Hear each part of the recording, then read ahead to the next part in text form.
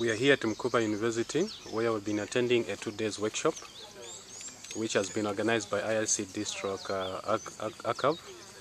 And with me here is a participant from this workshop. So would you tell me what is your name and where you're coming from? I am Kelvin Chibomba. I come from Lusaka, from an NGO called One World Africa. Could you give us more information on what do you do in this One World Africa?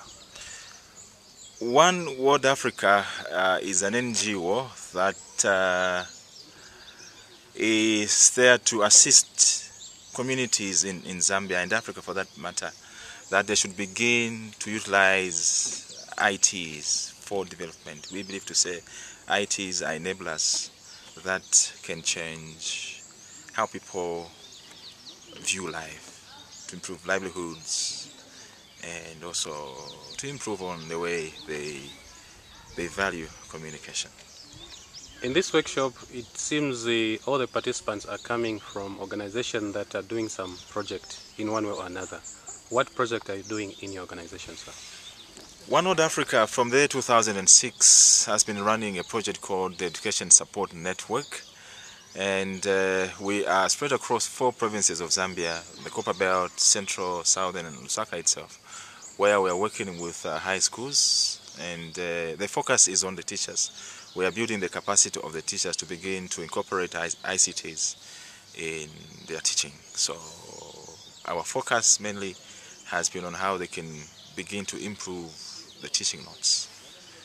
From the workshop that we have attended, what would you say you have learned that will enhance the project that you're doing?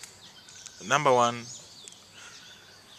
the thing that struck me most is that we need to be visible.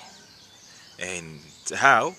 The answer is, let's begin to use social media. The tools that we have learned here are so important that they are going to make, one, communication easy with our partners, our funders, our communities that we serve. So it's very important that we should begin to communicate with the people that we're working with in the network. And then the other thing is that it's just important to be on top of the ICT, because they are dynamic.